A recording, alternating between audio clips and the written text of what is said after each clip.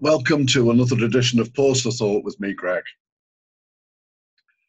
We see that the government is slowly but surely releasing the regulations and the situation for lockdown, but many are still fearful, particularly with the media keep on ongoing with the negative sides of the ongoing saga.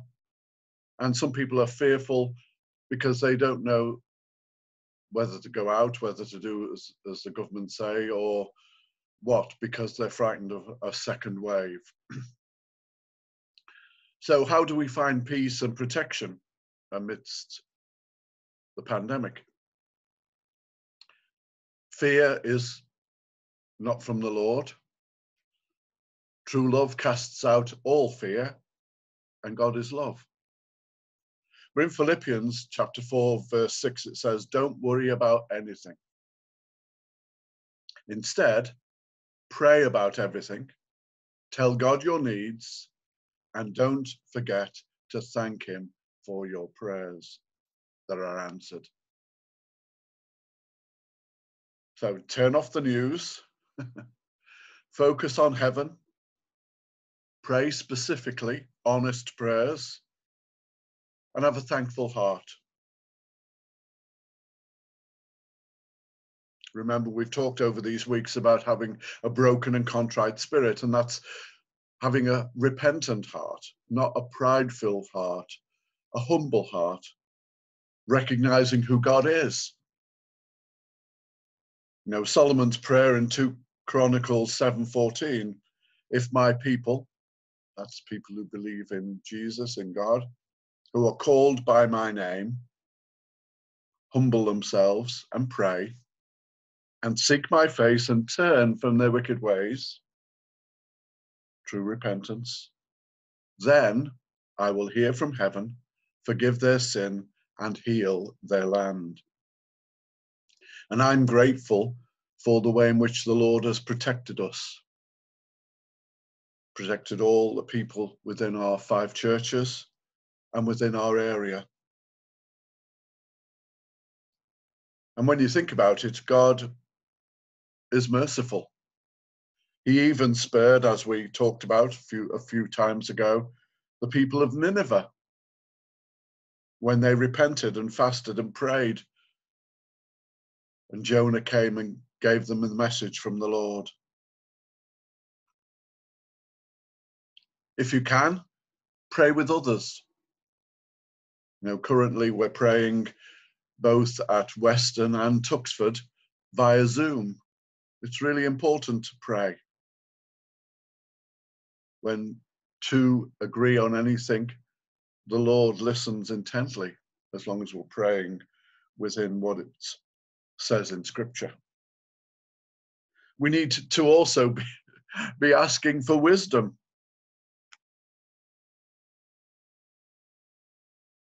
Because sometimes the Lord is using these difficult situations to build character.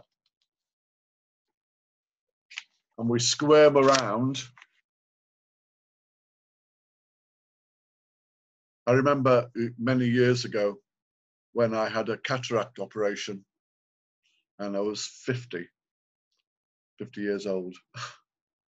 And they gave me general anesthetic, which they don't normally do when they do a cataract. Well, that was because I was young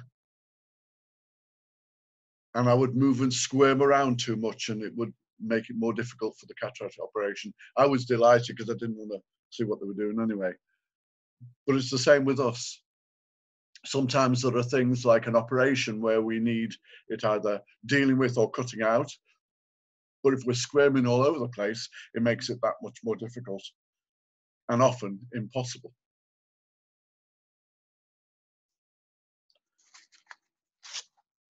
In James chapter 1, when it talks about trials and temptations, starting at verse 2, it says, consider it pure joy, my brothers and sisters, whenever you face trials of many kinds. Consider it pure joy. It's not easy when it's happening. Why? Because you know that the testing of your faith produces perseverance. Let perseverance finish its work so that you may be mature and complete, lacking nothing. It goes on, if any of you lacks wisdom, you should ask God, who gives generously to all without finding fault, and it will be given to you. But when you ask, you must believe and not doubt, because the one who doubts is like a wave of the sea, blown and tossed by the wind. That person should not expect to receive anything from the Lord. Such a person is double-minded and unstable in all that they do. And if we lack faith, ask the Lord for faith, because faith is a gift, and faith is believing in things that we can't see.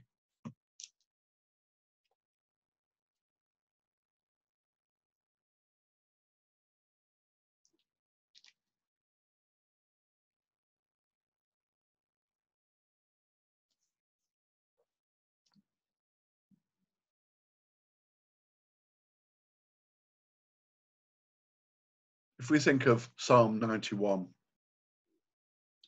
it's a really important psalm because it's a psalm that can be used for protection.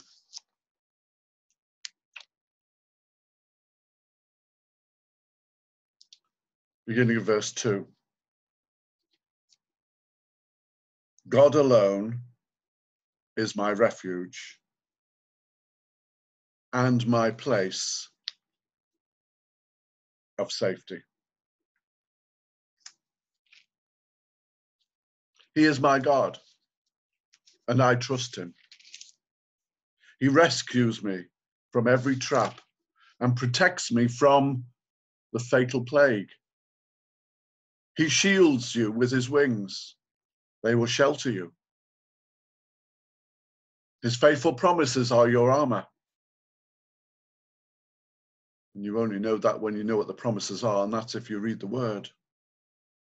You don't need to be afraid of the dark, nor fear the dangers of the day, nor the dread that the plagues of darkness, nor disasters in the morning. Though 1,000 may fall at your side, though 10,000 all around, no evil will touch you.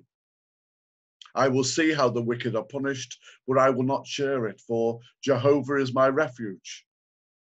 I choose the God above all gods to shelter me. How then can evil overtake me or any plague come near me? For he commands his angels to protect wherever I go. They will steady you with their hands to keep you from stumbling against the rocks on the trail.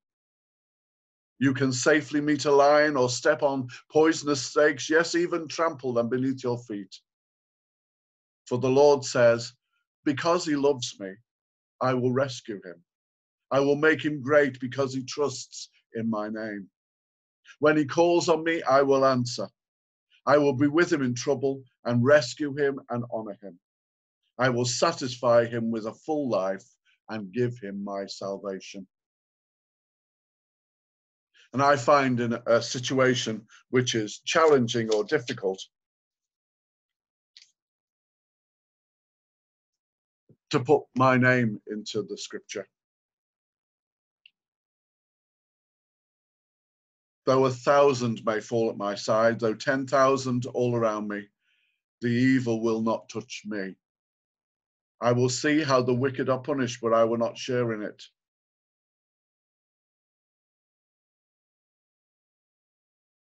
For he orders his angels to protect me wherever I go.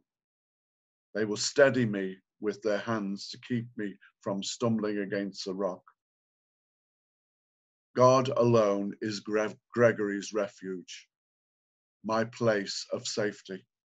He is my God, and I am trusting him, for he rescues me from every trap and protects me from the fatal plague. He will shield me, Greg, with his wings. Now, sometimes faith is a challenge because faith is believing in something that we can't see. But I would point you to Hebrews chapter 11. And here are examples of faith in action. Now, faith, verse 1, is confidence in what we hope for and assurance about what we do not see. This is what the ancients were commended for.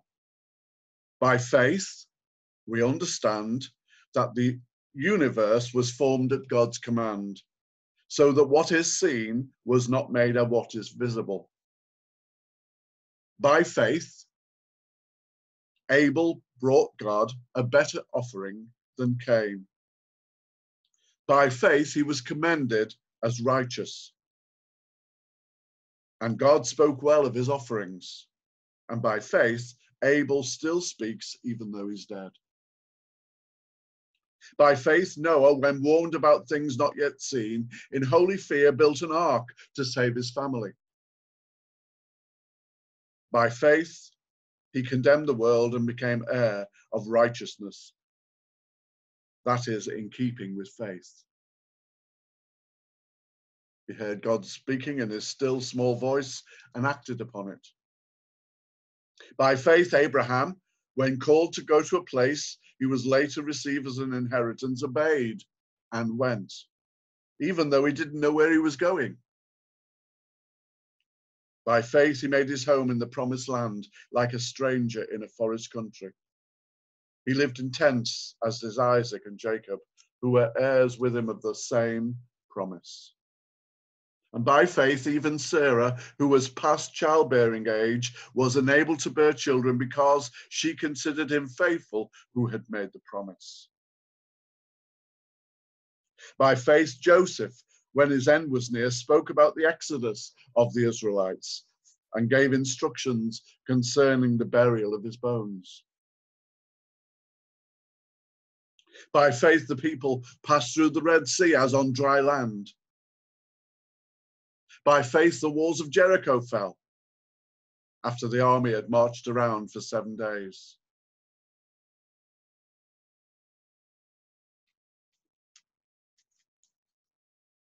And what more shall I say? Verse 32.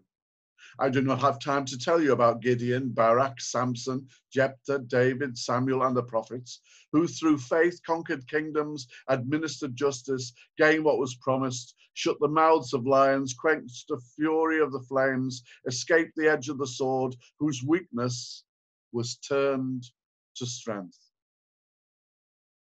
and who became powerful in battle, routed foreign armies. Women received back their dead, raised to life again. There were others who were tortured, refusing to be released so that they might gain a better resurrection. The world was not worthy of them. These were all commended for their faith, yet none of them received what was promised, since God had planted and planned something better for us, so that only together with us would they be made perfect. And then it goes on. Therefore, in chapter 12, since we are surrounded by such a great cloud of witnesses, let us throw off everything that hinders and the sin that so easily entangles. And let us run with perseverance the race marked out for us, fixing our eyes on Jesus, the pioneer and perfecter of our faith. For the joy set before him, he endured the cross, scorning its shame, and sat down at the right hand of the throne of God. Consider him who endured such opposition from sinners, so that you will not grow weary and lose heart.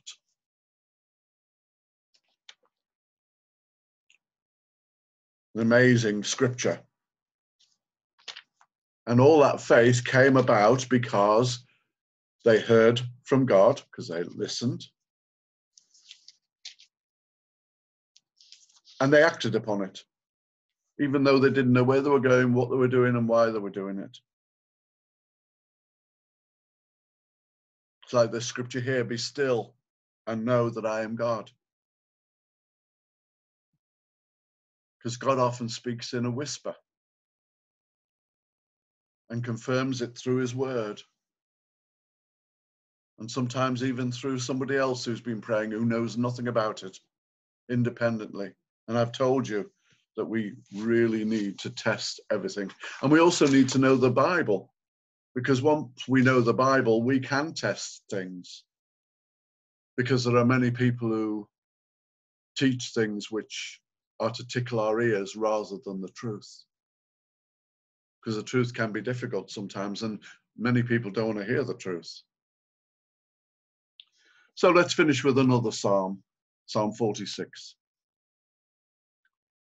God is our refuge and strength, and notice it's the same beginning as it was in Psalm 91. He is an ever-present help in times of trouble.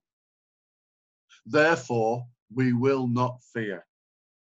Though the earth give way and the mountains fall into the heart of the sea, though its waters roar and foam and the mountains quake with surging, we won't fear. There is a river whose streams make glad the city of God, the holy place where the Most High dwells. God is within her, and she will not fall. God will help her at the break of day. Nations are in uproar, kingdoms fall. He lifts his voice, the earth melts. The Lord Almighty is with us. The God of Jacob is our fortress. Come and see what the Lord has done. The desolations he's brought on the earth. He makes wars to cease to the ends of the earth. He breaks the bow, shatters the spear. He burns the shields with fire. He says, be still and know that I am God. I will be exalted among the nations. I will be exalted in the earth. The Lord Almighty is with us. The God of Jacob is our fortress. Be still and know that he is God. God's answers are perfect. They might not be what we want. This is why we're called to look up, put our trust in Jesus, the perfecter of our faith. Think of things which are eternal, not things which rust and decay and pass. We've seen with the pandemic how overnight everything that we put our trust in, our money, our jobs, even our relationships with one another, can't even hug people. All of it was taken away like that. It's made many of us see and think and appreciate things which are really important.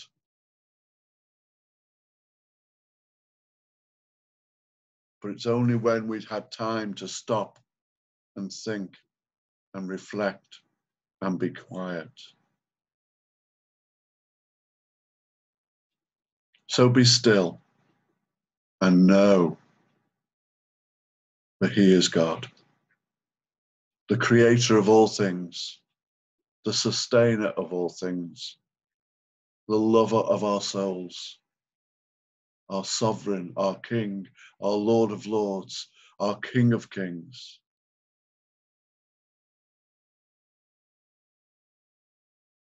Who showed us how much and how deep and high and wide is his love for us by pouring out everything he had.